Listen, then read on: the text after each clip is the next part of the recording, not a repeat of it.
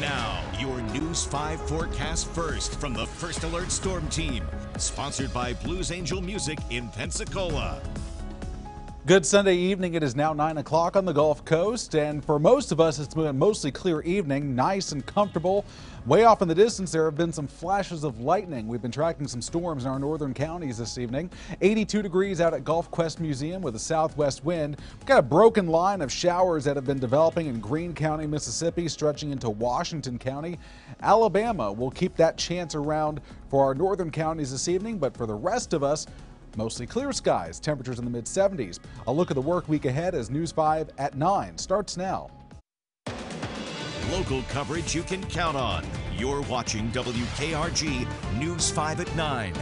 Hi everyone, I'm Peter Albrecht. And I'm Roseanne Haven. We're glad you're here with us. A historic day for the U.S. and the Gulf Coast as SpaceX Crew Dragon splashed down in the Gulf 170 miles off the Florida-Alabama line after a 19-hour return home. The private company working with NASA to get more astronauts into space. The two men returning to Earth after more than 2 months at the International Space Station.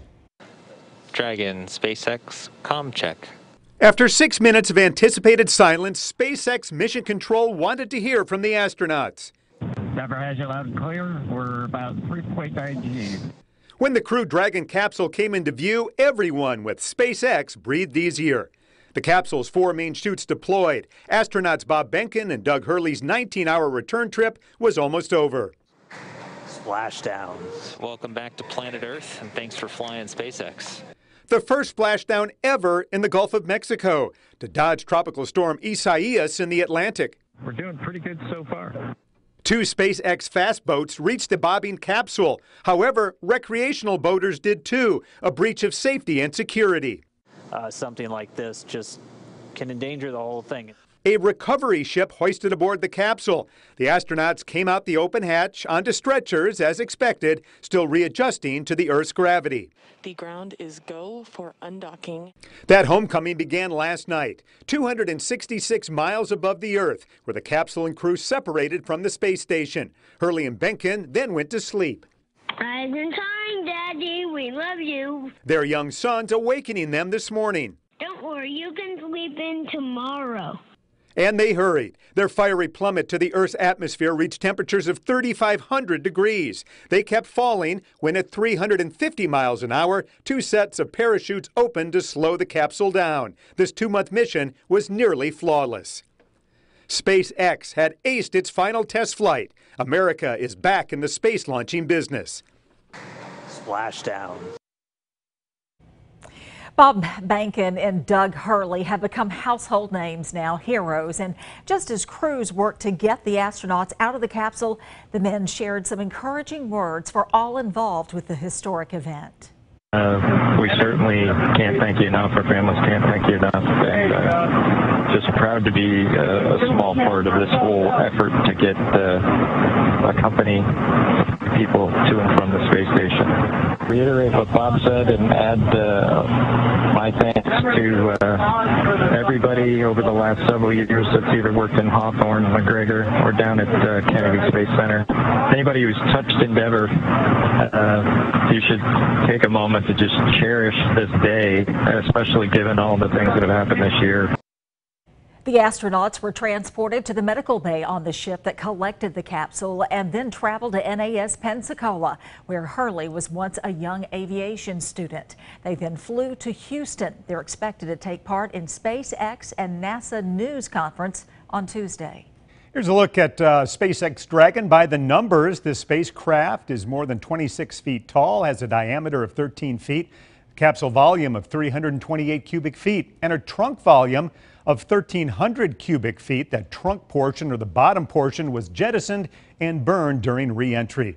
Today's splashdown serves as an inspirational event that people of all ages will remember and appreciate for years to come, especially kids like Otto here. Otto, just one of many children and adults alike who are excited today to go to the beach, just to be in the area of the splashdown. WKRG News 5 was in Orange Beach today as the Beachgoers looked on. Our Dana Winter spoke with many of the excited people, and Dana joins us live tonight from Orange Beach. And Dana, how did everyone react, even though they couldn't necessarily see it with the naked eye? How did they react to this big moment today? They were pretty excited, Peter. We stood out here on the water, and well, what you're seeing behind me is pretty much all we could see as well, but people say they heard it. Yeah, space! We thought, me and Daddy and Mommy thought it was really cool. People of all ages gathering socially distantly together, watching history in the making. We were waiting, and then it was like, oh wait, was that delayed thunder? I was like, oh wait, no, that wasn't thunder, that was the sonic boom, and it was like a back-to-back, and then that was kind of what we heard, and it was great. We were following it on our phone, and then, you know, we saw you guys come. We knew it was getting close, and it was really exciting. We're glad to, you know, we were able to hear the sonic booms. We asked one possible future astronaut about why she likes space. The planets and the stars and the eclipses and the moon and the sun. For some of the people we spoke to, watching the historic splashdown was a happy accident. They just told us and informed us that there was going to be a shuttle landing out here somewhere. While the idea of going into space can seem infinity to beyond away, some are already making their packing lists. My stuffed animal, three of my stuffed animals. You can find a full recap of today's SpaceX Dragon coverage on our website. That's WKRG.com. Reporting live in Orange Beach, I'm Dana Winter for WKRG News 5. Thank you, Dana. As the SpaceX capsule splashed down today, many boaters looked up from the Gulf waters trying to get a good vantage point to view the event, but some of them got a bit too close. As the recovery ship for SpaceX Crew Dragon began to load the Endeavour onto the ramp, you could see a swarm of boats inching toward the floating capsule. Those boaters were actually causing safety concerns after they began swarming the splashdown site. NASA officials shared their safety concerns regarding these boaters after the recovery during a news conference. Yeah, so that was not what we were anticipating. Of course, we wanted to make sure that there was a clearing for them to land. The Coast Guard did an excellent job of ensuring that, and then of course after they landed, the boats just came in, and we need to do a better job next time for sure. The Coast Guard did clear a 10-mile radius around the actual splashdown site, but those boaters pushed forward as soon as the capsule hit the water. You noticed that NASA administrator was talking about the next time. To find out what he meant by that, let's bring in our chief meteorologist and space expert, Ed Bloodsworth. Yeah, it's been a busy day and it's been really cool to see, but this isn't it for SpaceX. They certainly have their hands full for the rest of this year and into the first quarter of 2021. Here are some of the times they're going to want to keep in mind. In late September, the Crew 1 mission will launch from Kennedy Space Center. This will be the first fully operational manned mission for SpaceX. Remember, today was just a demo. They will transport 3 Americans and 1 Japanese astronaut to the International Space Station for a 6-month mission. Today's Crew Dragon Endeavour capsule will be used next February for Crew 2. 4 astronauts will be taken to the ISS. Now, among those astronauts will be Megan MacArthur, who happens to be the wife of Bob Behnken, the Joint Operations Commander for today's Demo 2 mission. And SpaceX is booked solid through the end of the year. Right now, the company has scheduled 13 launches of its Falcon 9 rocket and 1 additional launch of its Falcon Heavy rocket. So a lot going on in the world of SpaceX for the months, and you can bet the years to come. Well, the weather for the splashdown could not have been more pristine. You hope for future events it'll be just as nice. Yeah, the winds were calm, the surf was calm. But not the case in the Atlantic. Here's some drone videos showing the east coast of Florida today. It being hit with high winds and rain. This due to tropical storm Isaias. Let's check back in with Ed Bloodsworth. And Ed, it was this rotten weather on the Atlantic that provided our opportunity to have this event here in the Gulf today. Yeah, it's a rough evening out there right now. Just a complete 180 from what we're seeing. This is the live view from Orange Beach. Check out that full moon that's reflecting off of the Gulf of Mexico tonight. Just an absolutely gorgeous view out there.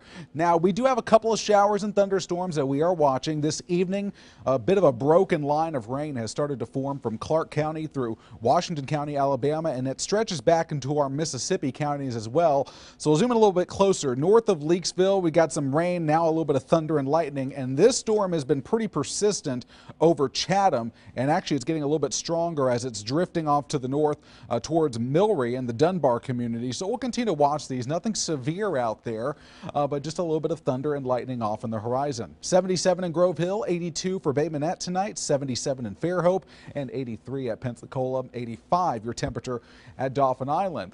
Getting up, starting a brand new work week tomorrow, and when you step outside, it will feel exactly the way you would expect it in early August with middle 70s, bit of a humid start, but we enter into a very dry stretch ahead. We'll talk about those very low rain chances that lie ahead coming up in just a few minutes from now, guys.